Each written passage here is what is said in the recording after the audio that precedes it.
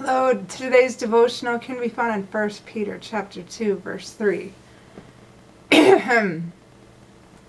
If so be ye have tasted that the Lord is gracious. Alright, so the Lord gives everyone a fair opportunity to come to know Him and His gospel and partake of it, and to be redeemed of their burdens of sin, sorrow, and weakness through the atonement of Christ.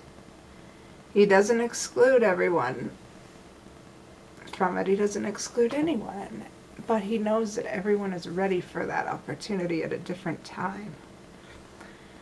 And He does not offer opportunities before people are ready to take them.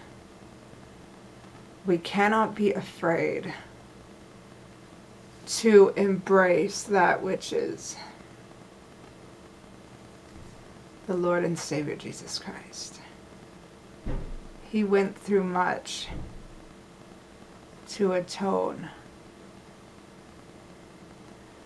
for our sins, our sorrows, and our weaknesses, that we wouldn't have to care about them or carry them, that we could turn them over and focus on doing good and being well in our lives, so that we wouldn't have to just carry that pain and sorrow of being imperfect with us. I mean, we're still imperfect, but we have a chance to rise above it. We have a chance to become better. We have a chance to love and to live and to be loved. The Lord is very gracious, and He wants all of us to partake of His grace, so that we don't have to focus on how imperfect we are, because life is too short to focus on how imperfect we are.